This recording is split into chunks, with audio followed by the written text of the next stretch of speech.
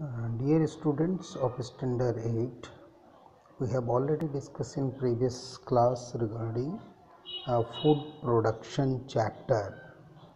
So today we will discuss in the food production process in this context seed sowing. So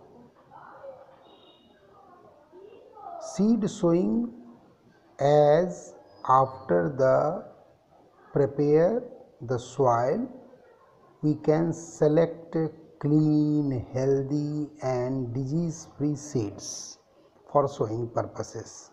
It should be processed with fungicides. Fungicides is the chemical agent which is used to kill the germs and fungus which appears over the seed due to moisture and other factors.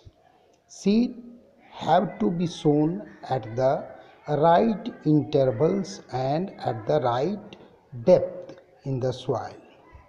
If we will sow the seed very deep into the soil, they may not grow due to the lack of air. If we sow in the upper level of the soil, birds can eat them. If it will be very closed sowing, so the plants cannot grow properly due to the lack of nutrients and sunlight. They are not getting properly.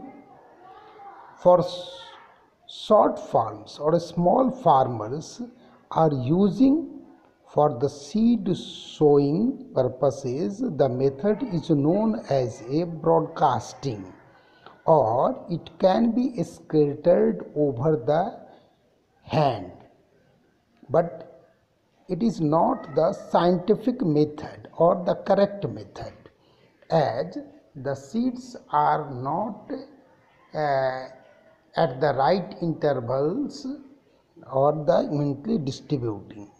So this is not actually the right. A better way to use seed drill, and good farmers and for farmhouse the farmers are using the seed drill machine. A seed drill has a funnel shaped seed bowl, is connected with several tubes which is attached with plug.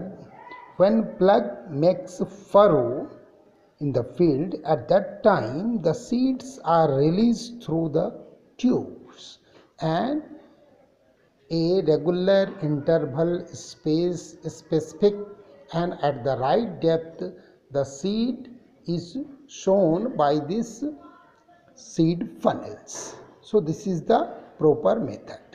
Now some plants or seeds are not sown directly to the field.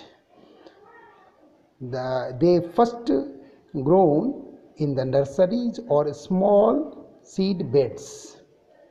Small piece of land we should use for this, and after some time, so when they grow little bit for 2 inch, 3 inch, 4 inch, after that these small plants are going to transfer to the main field according to the right depth, right intervals, and it is suitable field where they can grow properly. They can get the sufficient sunlight, sufficient nutrients, sufficient irrigation, so that should be transferred. This method is known as a transplantation. So some seeds like rice, tomato, chili, onion, etc., it is used by this process known as a transplantation.